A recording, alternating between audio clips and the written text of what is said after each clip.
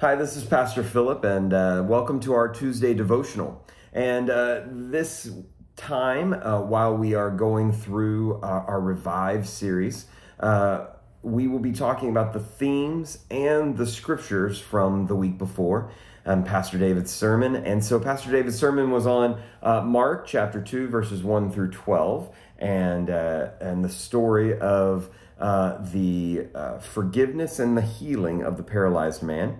And so I wanted to talk to you a little bit about this. This is a famous story. It's a story where these four friends or family members were never quite told who they are, but they are taking this man to Jesus. He's paralyzed, and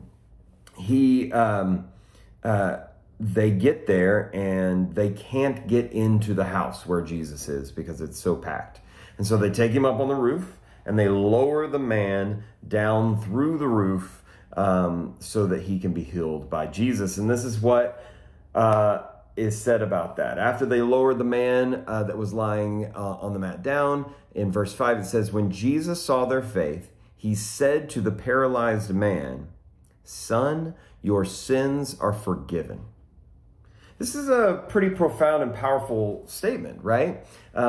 Even before God heals him of his physical ailments, he's healing him of his spiritual problem as well.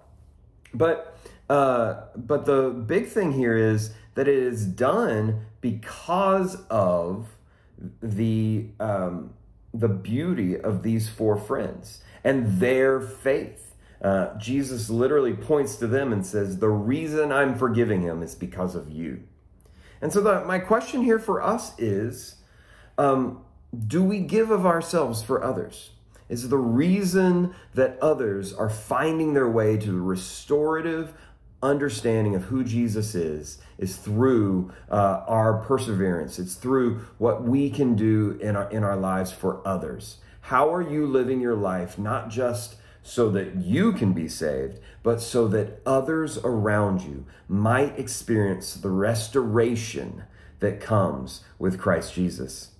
And the second thing I want you to see from this is this: God doesn't just restore and heal the man's physical problems. He restores and heals all of him.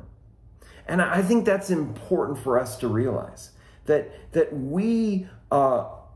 Jesus is giving us more than just restoring maybe some kind of soul spiritual issue. Jesus is restoring all of us. And maybe it might not be our physical ailments here on this world that we are living in right now, but we are in the process of being completely restored by God. And so we should be in the completely restoring business. How are we being a part of the change in this world? How are we being a part of the restorative process of seeing others changed and transformed? How are we pointing people to Jesus, and how are we seeing them being restored? I hope that these thoughts work on you this week as we begin, as we continue to understand the idea of presence. Presence with others, presence in worship, presence in our lives with Christ. And so, thank you so much for joining us today.